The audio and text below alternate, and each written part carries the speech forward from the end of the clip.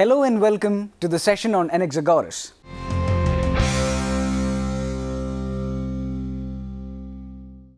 Anaxagoras, 500 to 428 BC, was an early pre-Socratic Greek philosopher from Ionia. Although he was one of the first philosophers to move to Athens as a base, he is sometimes considered to be part of the poorly defined school of pluralism, and some of his ideas also influenced the later development of atomism. Many of his ideas in the physical sciences were quite revolutionary in their day and quite insightful in retrospect. Anaxagoras was born to an aristocratic and landed family in the city of Clazomene in the Greek colony of Ionia on the west coast of present-day Turkey. As a young man, he became the first of the major pre-Socratic philosophers to move to Athens, which was then rapidly becoming the center of Greek culture, where he remained for about 30 years. During his time, he became a favorite and a teacher of the prominent and influential statesman, orator and general Pericles, 495 to 429 BC. One of the architects of Athens' primacy during the Golden Age, although it seems that Anaxagoras and the young Socrates never actually met.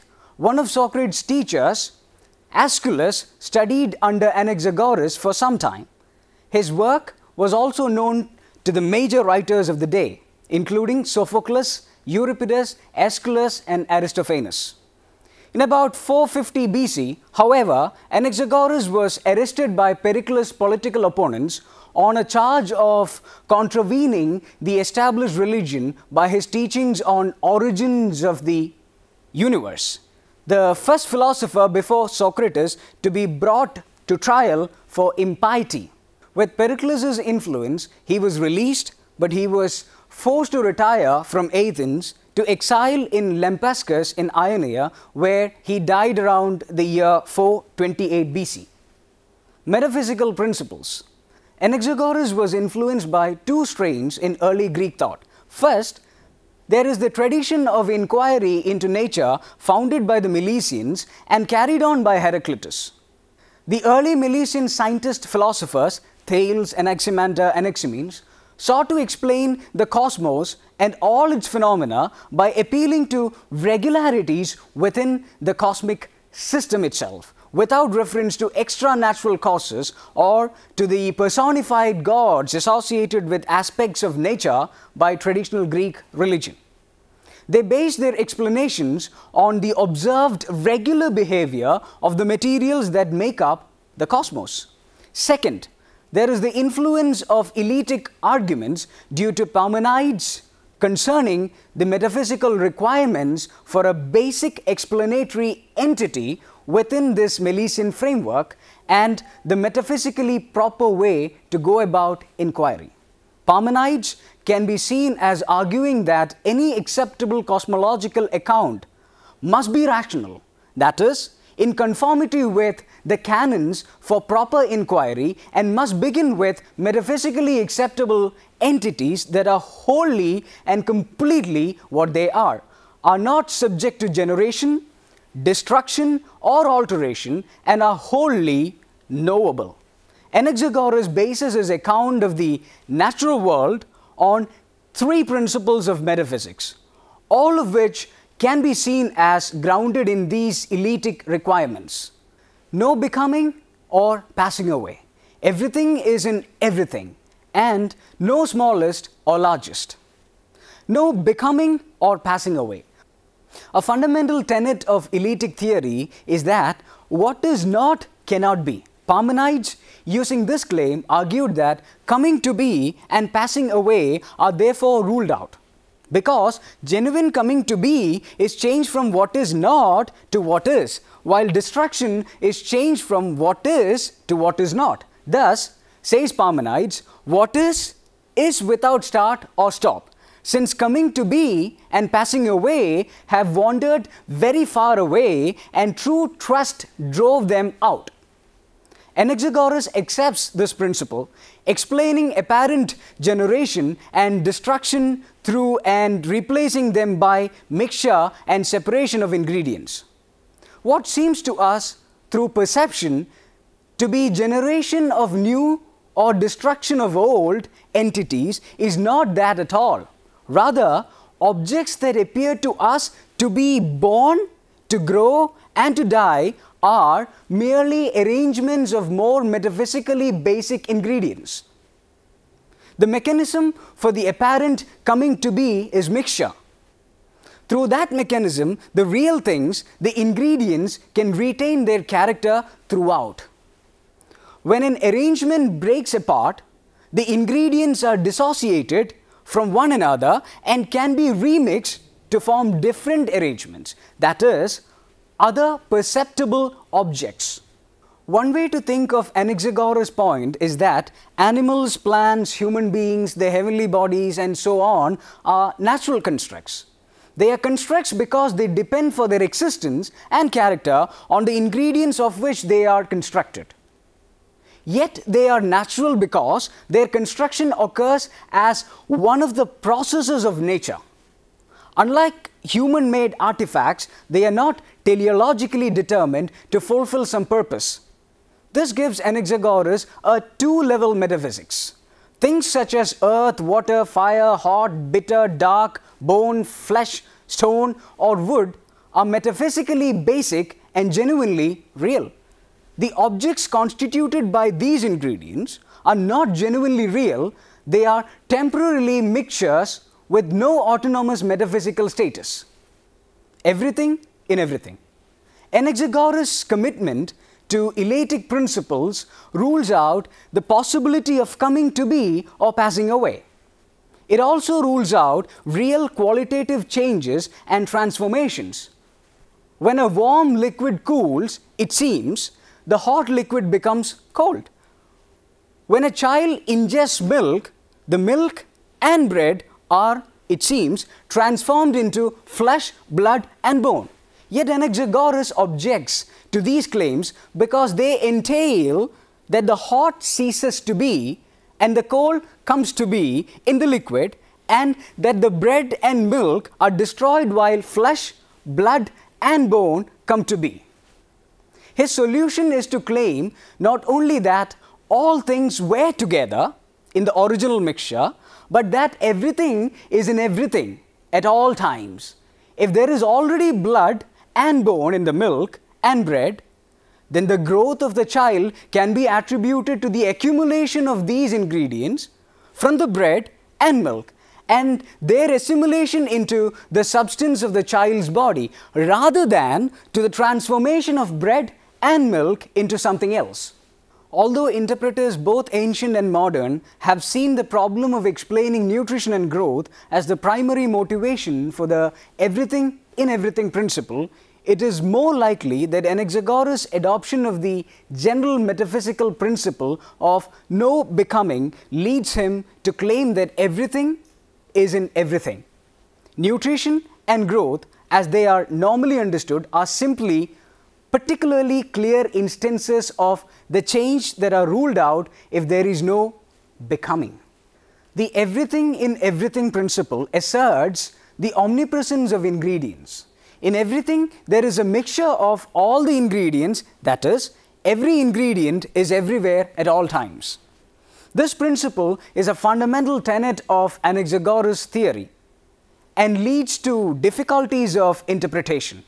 If everything is in everything, there must be interpenetration of ingredients, for it must be possible for there to be many ingredients in the same space. Indeed, the principle requires that all ingredients be in every space at all times. This will allow any ingredient to emerge from a mixture through accumulation at any point at any time, and thus allow for the appearance of coming to be of things or qualities. No smallest or largest. Anaxagoras claims that there is no smallest and no largest. If there is no lower limit on the density of an ingredient, then no ingredient will be completely removed from any region of the mixture through the force of the rotary motion caused by nows. Since the share of the large and the small are equal in number, in this way too, all things will be in everything. Nor is it possible that be separate, but all things have a share of everything.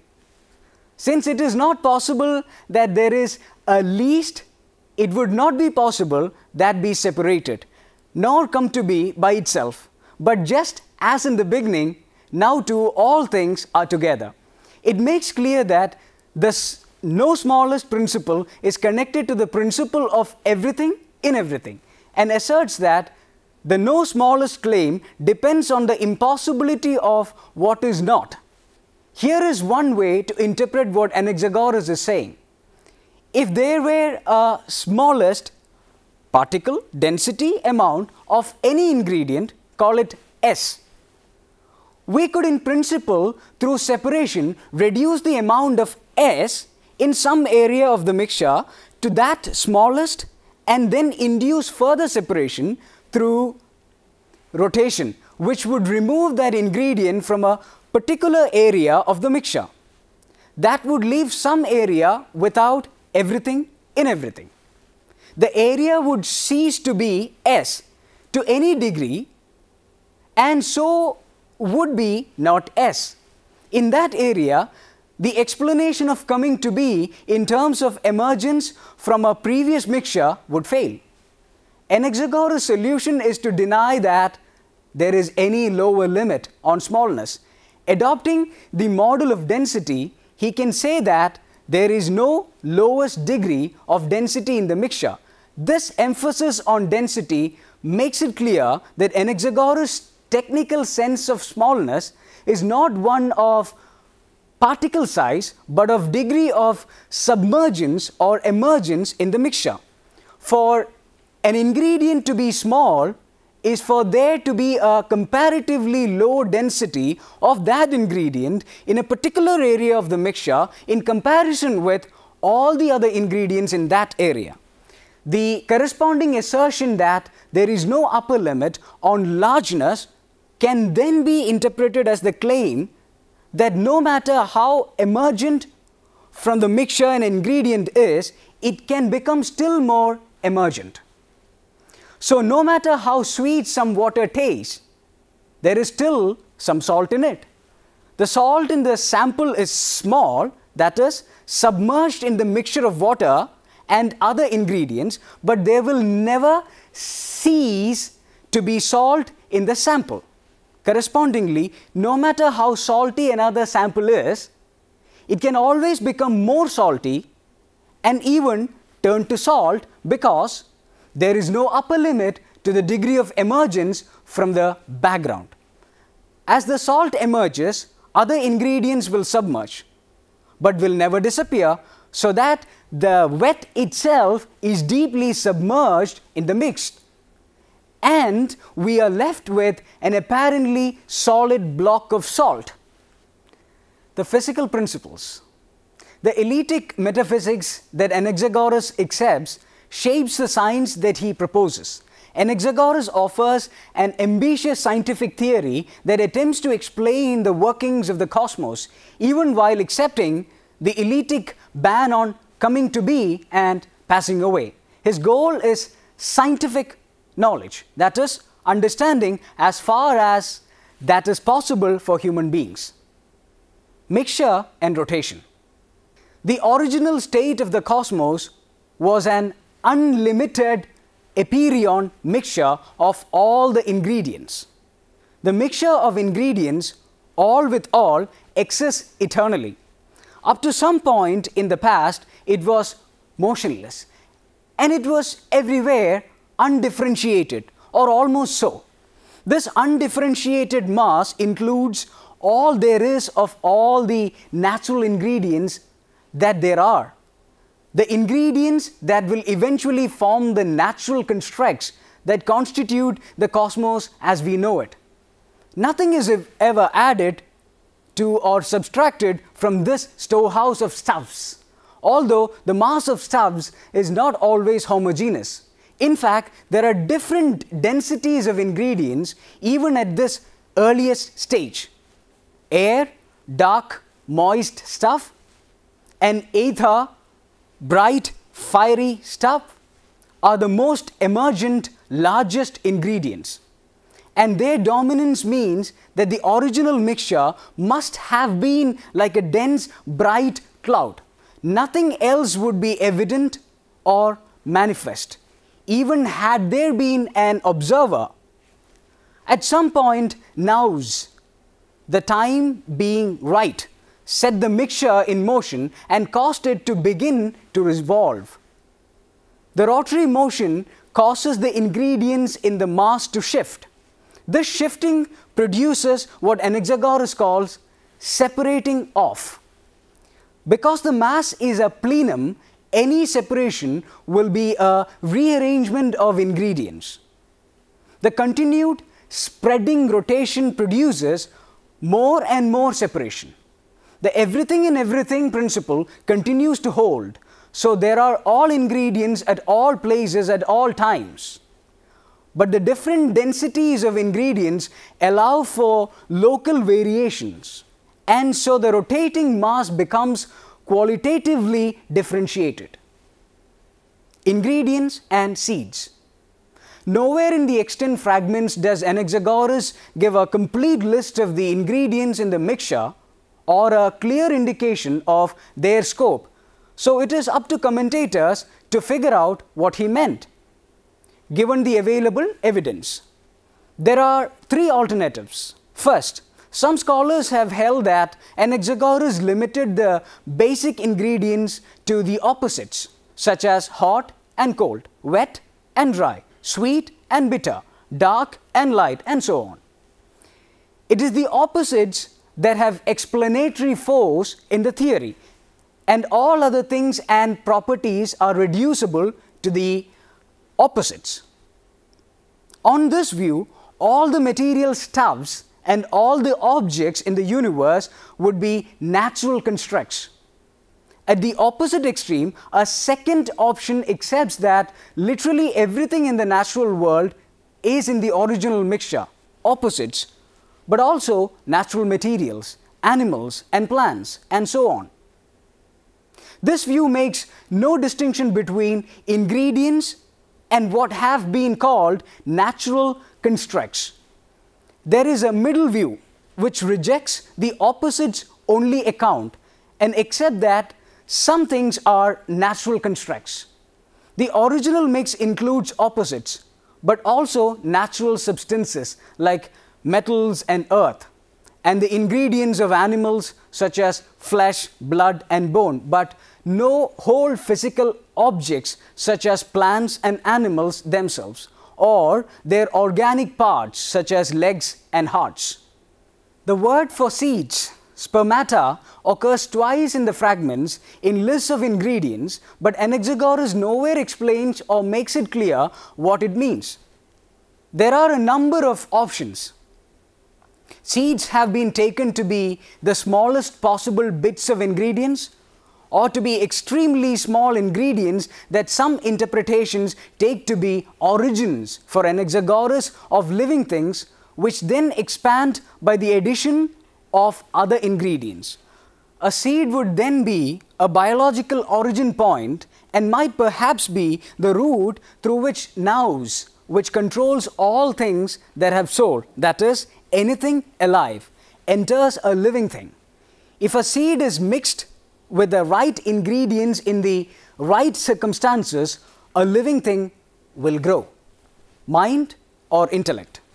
Anaxagoras viewed that the cosmos is controlled by nous, mind or intelligence. Anaxagoras is adamant that nous is completely different from the ingredients that constituted the original mixture. Mind is present to some things, but it is not an ingredient as flesh and blood are ingredients in a dog. Anaxagoras claims that if nous were just another ingredient, it could neither know nor rule in the way it does. Mind or intellect plays a number of roles in Anaxagoras' system. First, it inaugurates the rotation of the mass of ingredients. It then controls that rotation and the local rotations that take place within the large world, that is the whole cosmos. Nous then is not only first cause, it also, one might say, is the preserver of order in the cosmos, as it maintains the rotation that govern all the natural processes. Anaxagoras does not explain how these processes work or how nous can affect the ingredients. The principle of predominance. After reasserting that no ingredient is ever fully dissociated or separated from any other, Anaxagoras adds that all nous is alike. A problem for the principle of predominance is to determine what it is to be a predominant ingredient, especially given the everything in everything and no smallest principles. A classic example is the following. A gold in this gold ring is that discontinuous part of the total mixture in which gold predominates. Science and knowledge. Anaxagoras developed his metaphysical theories from his cosmological theory. He denied that there is any limit to the smallness or largeness of the particles of the original cosmic ingredients, so that infinitesimally small fragments of all other ingredients can still be present within an object which appears to consist entirely of just one material. Anaxagoras was the first to give the correct explanation of eclipses and was both famous and notorious for his scientific theories, including his claims that the sun is a mass of red hot metal, that the moon is earthy, and that the stars are fiery stones. Anaxagoras gave a complete account of the universe, of the heavens, the earth, and geological meteorological phenomena. The accounts of the action of nous and the original rotation and its consequences appear in the fragments. Anaxagoras claims that the cosmic rotary motion could produce other worlds like our own. The rotation of the mixture begins in a small area and then spreads out through the mass. As the extent of the mixture is unlimited, the rotation and expansion will continue forever, bringing more and more ingredients into the whirl. The force and speed of the rotation is much faster at the edges, where the expanding rotation meets the as yet unmoved mass of ingredients. What we perceive of the rotation is much slower than the unobserved rotation. The force is enough to pull apart and rearrange the ingredients. Both ancient and modern critics have criticized Anaxagoras for being unclear about the nature of nous, mind or intelligence, and its role in his theory. Anaxagoras claims that nous has all discernment and that nous knew them all. The things that are being mixed together, the things that are being separated off, and the things that are being dissociated. Further, Anaxagoras remarks that there is nous in many things and that it is alike in all the things that it is in, both large and small. Aristotle says that Anaxagoras conflates soul and mind and seems to confirm this insofar as Anaxagoras there treats nous primarily as a mover, yet also says that it controls all things that have soul. It seems likely that in things other than cosmic nous, those compacted or mixed together natural constructs that have soul. The powers of nous include both knowing and perceiving. Nowhere do we have an analysis of the process of thinking for Anaxagoras, and although Aristotle and Theophrastus say that earlier thinkers identified thinking and sense perception, there is little evidence for this view in Anaxagoras.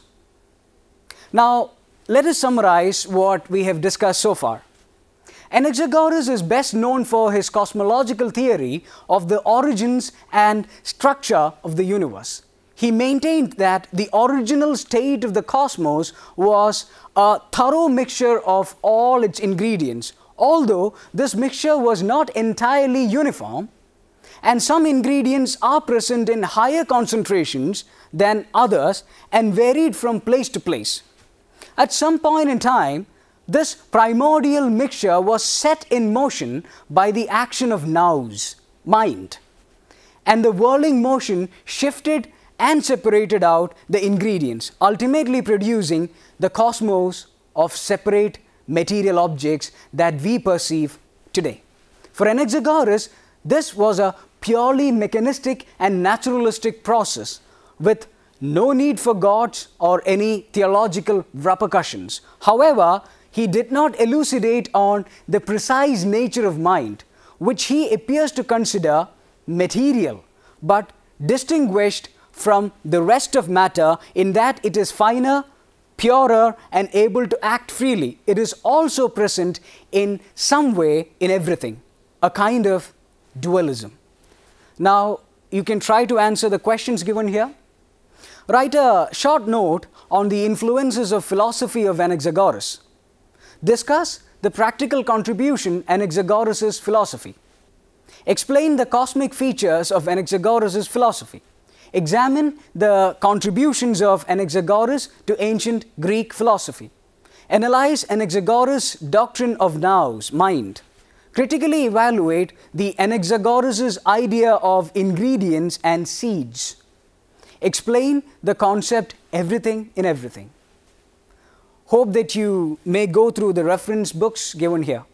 Anaxagoras, written by P. Kurt in 2007, published by University of Toronto Press, Toronto. The texts of the early Greek philosophers, the complete fragments and selected testimonies of the major pre-Socratics, written by D. W. Graham in 2010, published by Cambridge University Press, Cambridge. The fragments of Anaxagoras, written by D. Saida in 2005, published by Academia Verlag, Sankt Augustine. The Pre-Socratic Philosophers, written by J. Barnes in 1982, published by Routledge, London.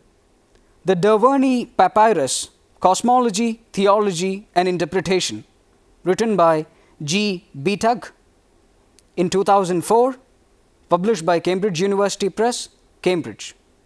Early Greek Philosophy, written by J. Burnett, 1930, published by Adam and Charles Black, London.